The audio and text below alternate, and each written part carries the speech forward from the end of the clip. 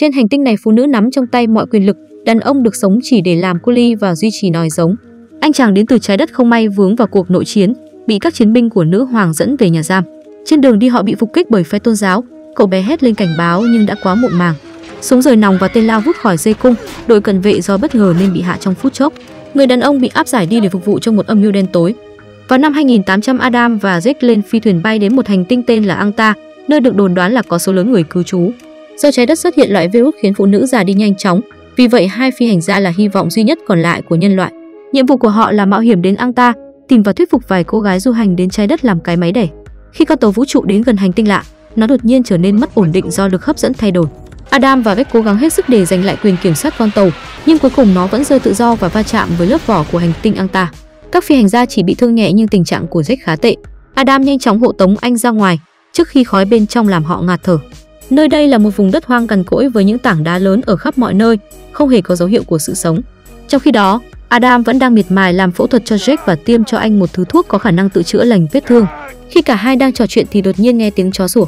Cho đến tận bây giờ, họ vẫn tin rằng sự sống trên hành tinh chỉ là một tin đồn, nhưng tiếng chó sủa đã cho họ nguồn động lực to lớn. Adam bắt đầu theo dõi âm thanh. Sau một hồi lang thang, anh bắt gặp một cậu bé trông nguyên thủy đang ôm chặt lấy con chó với vẻ mặt lo lắng. Adam cố gắng tiếp cận, nhưng cậu bé sợ hãi nói nguy hiểm đang ở gần và bỏ chạy. Thật không may, chỉ sau vài phút, cậu ta bị bắt bởi những người có vẻ là phụ nữ mặc trang phục quân sự tối cổ. Họ nhanh chóng hạ gục đứa trẻ và bắt bỏ tù, trong khi con chó bỏ chạy.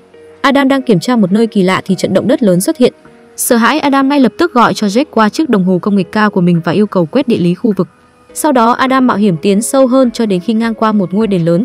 Anh lén lút lẻn vào trong và sửng sốt khi chứng kiến một số lượng lớn phụ nữ ở đó. Hóa ra trên hành tinh này, phụ nữ cai trị mọi thứ. Bên trong ngôi đền, những người phụ nữ dường như đang tụng kinh cầu nguyện cho chúa tể rắn của họ. Mọi người nơi đây tôn thờ một giáo phái được dẫn đầu bởi Tarzan. Ngay lúc đó, rắn chúa cũng xuất hiện từ mặt đất, đó là một con rắn hổ mang khổng lồ. Nữ hoàng của hành tinh Anta là Sumuru, cô ấy dường như ít bị ảnh hưởng bởi con quái vật. Trong khi đó, cậu bé lúc nãy được đưa lên phòng. Adam nín thở theo dõi với tâm trạng hoang mang lo lắng. Tarzan tuyên bố đứa trẻ sắp bị hiến tế cho chúa tể rắn. Nghe điều này, chị gái của cậu bé cũng là một trong những người lính của nữ hoàng, bắt đầu chiến đấu với các thành viên giáo phái Tarzan. Thì ra nơi đây những người phụ nữ chia làm hai phe, một nửa làm việc cho Tarzan, số còn lại theo chân nữ hoàng. Đôi một mình tả sung hữu đột mà hoàn toàn không bị ép vế. Đột nhiên chúa tể rắn xà xuống mút chửng một trong những thành viên của giáo phái. Tarzan tức giận ra lệnh cho những người phụ nữ của mình bắt đô, nhưng nữ hoàng ngăn lại, cho rằng lính của mình tự vệ chính đáng. Hai nhà lãnh đạo bắt đầu cãi nhau như mổ bò. Tiếng chuông điện thoại vang lên, thì ra Jack lo lắng nên gọi tới cho Adam. Tarzan nhận ra lập tức hạ lệnh cho binh lính đuổi theo kẻ lạ mặt. May mà Adam sử dụng một trong những khẩu súng của mình thành công đánh lạc hướng bỏ trốn. Trong lúc hỗn loạn, cậu bé Nguyen cũng trốn thoát khỏi ngôi đền. Một lúc sau, Adam tình cờ gặp Nguyen và mang cậu lên tàu vũ trụ để rời đi. Tuy nhiên trước khi anh có thể bước vào, đã bị một trong những người phụ nữ của Tarzan bắn vào chân. Nhờ sự giúp đỡ của Jack và cậu bé, Adam đã an toàn vào được bên trong con tàu vũ trụ, nhưng mũi tên có độc khiến anh từ từ bất tỉnh. Bên ngoài, nữ hoàng đến với đội quân của mình và yêu cầu nhóm của Tarzan rời đi. Lúc đầu cô ta từ chối tuân thủ, tuyên bố rằng việc phụ nữ giết đàn ông là hoàn toàn hợp pháp. Nhưng Sumuru khẳng định mình là nữ hoàng và cô ấy có thẩm quyền định đoạt mọi việc. Nhóm tôn giáo miễn cưỡng rời đi. Sau đó nữ hoàng bước vào tàu vũ trụ và đối mặt với người ngoài hành tinh. Cô lấy ra một loại thuốc kháng độc và tiêm nó cho Adam, nhờ vậy mà anh ấy có thể thoát kiếp nạn. Một cuộc gặp mặt bí mật diễn ra ngay sau đó tại căn cứ của nữ hoàng. Jack tiết lộ rằng theo các bản quét địa lý mà mình tiến hành trước đó, thì hành tinh này chuẩn bị nổ tung, và đó là lý do khiến các trận động đất xảy ra thường xuyên. Nhiều nhất chỉ còn 2 tháng nữa trước khi hành tinh tự hủy. Adam được đưa đến phòng của nữ hoàng để nghe thẩm vấn. Anh ấy giới thiệu bản thân và khai thật mình tới từ trái đất. Adam cũng tiết lộ những người trên Anta là hậu duệ từ trái đất. 1000 năm trước, một nhóm nghiên cứu đã được cử đến đây thực hiện nhiệm vụ. Họ thường xuyên báo cáo những phát hiện của mình trong 100 năm đầu tiên, nhưng sau đó tất cả thông tin liên lạc ngừng. Trái đất cũng đã trải qua một cuộc chiến tranh chết chóc, và đó là lý do tại sao họ không cố gắng tìm hiểu nhiều về những người ở Anta. Nghe tất cả những điều này, nữ hoàng có đôi chút sửng sốt, nhưng cô ấy vẫn phần nào tin lời Adam, vì truyền thuyết của họ đề cập đến hành tinh trái đất. Cả hai đã nói chuyện rất nhiều và nhắc tới nhóm người tôn sùng rắn chúa. Nữ hoàng tiết lộ do những trận động đất liên tục xảy ra, mọi người bắt đầu tìm cho mình một thứ niềm tin tinh thần. Tarzan đã lợi dụng điều đó để củng cố quyền lực. Cô ta xuất thân từ một gia đình quý tộc và tin rằng bản thân đã được định sẵn để trở thành nữ hoàng, tuy nhiên thua trong số phiếu bầu. Đó cũng là lý do Tarzan ôm hận, muốn tập hợp một đội quân dưới trướng để một ngày nào đó có thể chiếm lấy ngai vàng. Còn con rắn hổ mang khổng lồ thì không biết từ đâu ra, thời gian gần đây mới xuất hiện. Bỏ qua việc tranh chấp nội bộ, Adam cố gắng giải thích rằng hành tinh này đang chết dần và mọi người nên sơ tán ngay lập tức. Nhưng nữ hoàng không coi trọng ý kiến của một người đàn ông. Cô ấy bắt đầu nói về lý do tại sao nam giới bị thống trị ở Anta.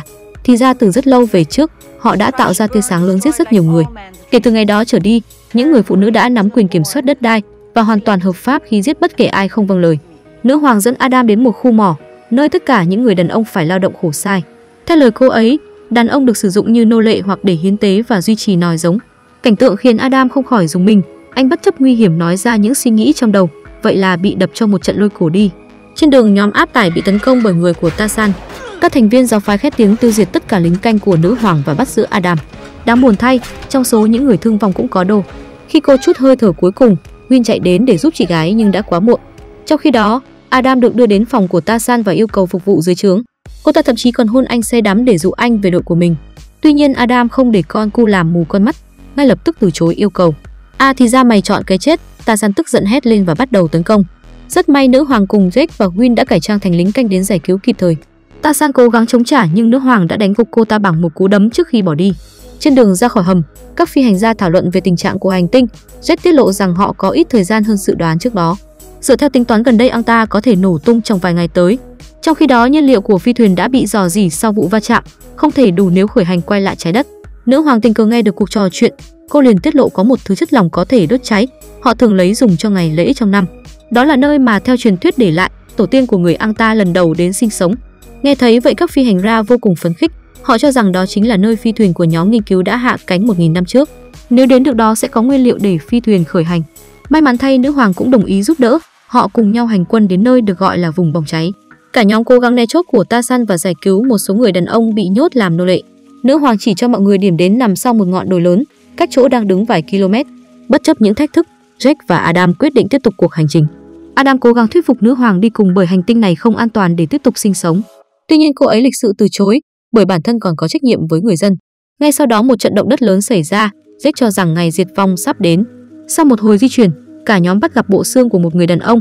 Jake kiểm tra và phát hiện ra nạn nhân đã chết khoảng 900 năm trước, cùng 5 thành viên đến Anta. Anh cũng nhận thấy dấu vết của một vụ nổ năng lượng mặt trời trong khu vực, và đó là lý do tại sao hầu hết đàn ông đều bỏ mạng. Nghe điều này, nữ hoàng nhận ra rằng nó chính là ánh sáng lóe lên mà tổ tiên của họ đã chứng kiến hàng thế kỷ trước. Điều này chứng tỏ những người đàn ông hoàn toàn vô tội. Do đó, suốt những năm qua, tôn giáo của họ nói rằng đàn ông là nguy hiểm và xấu xa, được xây dựng trên sự dối trá. Cuối cùng, cả nhóm đã đến bên ngoài vùng bỏng cháy. Jake và cậu bé Nguyen cố gắng khởi động lại động cơ từ phòng điều khiển, trong khi Adam và nữ hoàng đi đến một nơi khác nhằm khắc phục sự cố. Một lúc sau, Tarzan và đội quân của mình xuất hiện, không nghe trình bày, cô ta hạ lệnh tấn công bất chấp đúng sai. Một trận chiến khốc liệt xảy ra giữa hai bên. Adam với vũ khí hiện đại đã hạ hầu hết kẻ địch. Bây giờ chỉ còn lại Tarzan, cô ta thách thức nữ hoàng trong một trận solo. Thoạt đầu cả hai tỏ ra cân kèo, ăn miếng trả miếng, sòng phẳng không ai chịu lép vế. Vậy nhưng nhờ sự nhanh nhạy trong thực chiến, nữ hoàng dần chiếm thế thượng phong. Nhận ra bản thân sắp thua cuộc, Tarzan chơi bẩn rút dao lao về phía trước để tấn công, nhưng nữ hoàng dễ dàng né tránh và phản đòn. Sau khi đập cho đối phương thân tàn ma dại, nữ hoàng ném Tarzan vào máy phát điện. Dù bị giật cho tê người nhưng Tarzan vẫn ngoan cố không từ bỏ chịu thua. Thấy cái con đã ngu còn lì, Adam rút súng kết liễu mục tiêu một lần và mãi mãi. Trở lại phòng điều khiển, Kịch đã thành công khởi động con tàu vũ trụ và sẵn sàng cất cánh. Sau khi biết rằng những người đàn ông không phải chịu trách nhiệm cho bất kỳ hành động tàn bạo nào đối với Anta và hành tinh đang chết, nữ hoàng cũng quyết định tham gia cùng Jake, Adam và Nguyen trong cuộc hành trình đến trái đất. Tất cả người dân Anta nhìn con tàu vũ trụ lớn với vẻ kính sợ. Chứng kiến cảnh ấy, Adam thấy thương cảm, đề nghị cứu thêm người dân vì con tàu đủ chỗ cho 500 người. Jake cho rằng không nên mạo hiểm vì những trận động đất ngày một lớn, nhưng Adam và nữ hoàng quyết hành động dù cho chỉ còn 1% cơ hội. Không còn lựa chọn nào khác, Jake đành cho con tàu hạ cánh. Chẳng bao lâu họ đáp xuống vùng bỏng cháy. Sumuru bước ra và ra lệnh cho mọi người lên tàu. Cô cũng tiết lộ hành tinh sắp tự hủy, vì vậy cần nhanh chóng rời đến trái đất, nơi không có sự kỳ thị về giới tính, chủng tộc và tôn giáo. Nghe vậy mọi người trở nên phấn khích và ngay lập tức lên tàu. Tuy nhiên, trước khi Jake và Adam có thể lái con tàu vũ trụ ra khỏi hành tinh, một trận động đất lớn làm rung chuyển mọi thứ. Thì ra đó là con rắn khổng lồ đang tấn công động cơ. Thời gian không còn nhiều, Adam ra lệnh cho Jake sử dụng hết ga trên cánh quạt tạo ra ngọn lửa lớn. Quả nhiên con rắn không muốn thành món nướng nên đã lùi lại giữ khoảng cách.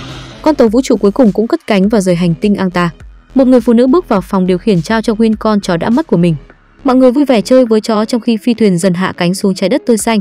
Xem xong bộ phim tôi rút ra một điều, cuộc sống này thiếu phụ nữ là không ổn mà vắng nam giới cũng toang. Đúng thật, đàn ông cứ phải có đàn bà mới vui. Hôm nay đến đây thôi, hẹn gặp lại mọi người trong video sau. Đừng quên cho mình xin một like, một đăng ký kênh nha. Cảm ơn cả nhà.